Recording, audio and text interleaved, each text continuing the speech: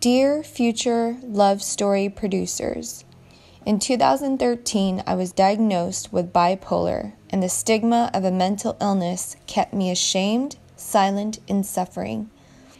At one point I was downing medication with alcohol, hoping that I would just disappear.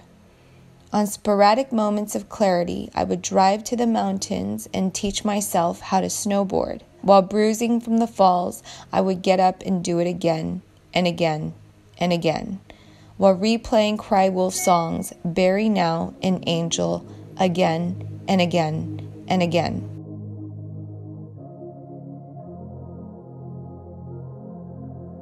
I'm facing back to front, over my shoulder at the sun, and it's an open door, and off my line of sight once more.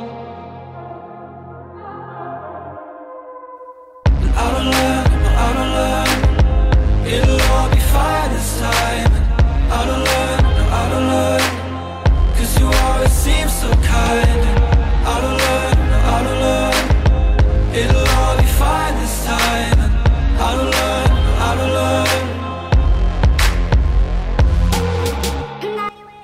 One day, the depression was bad enough. I impulsively pitched Cry Wolf on his SoundCloud account. I simply, directly, and plainly told him the truth of what happened, what I was going through, why it's important he is involved. The interview was surreal. After having such an intimate relationship with his music for the past few years, I was in terrified bliss, sitting across from the artist responsible for carrying my pain with his art.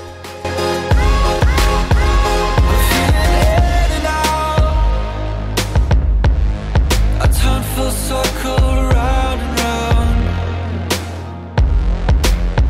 So will you help me down? Come grab my hand for solid ground. Out of learn, it'll all be fine this time. Out of learn, 'cause you always seem so kind. Out of learn, it'll all be fine this time. Out of learn.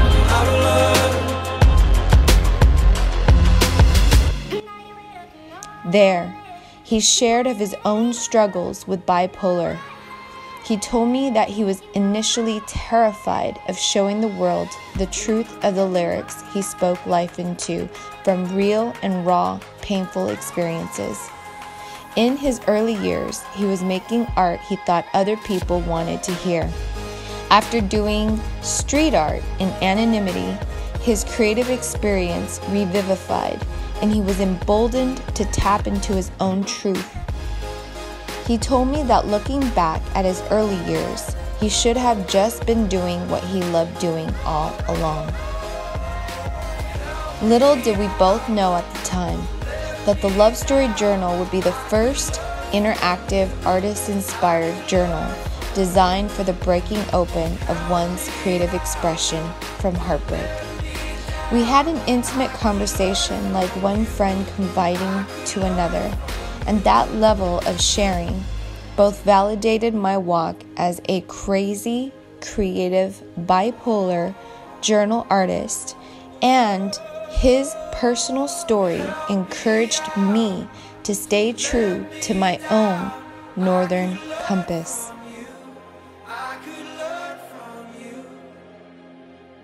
May you one day share your face-to-face love story miracle. Love and blessings, Minji.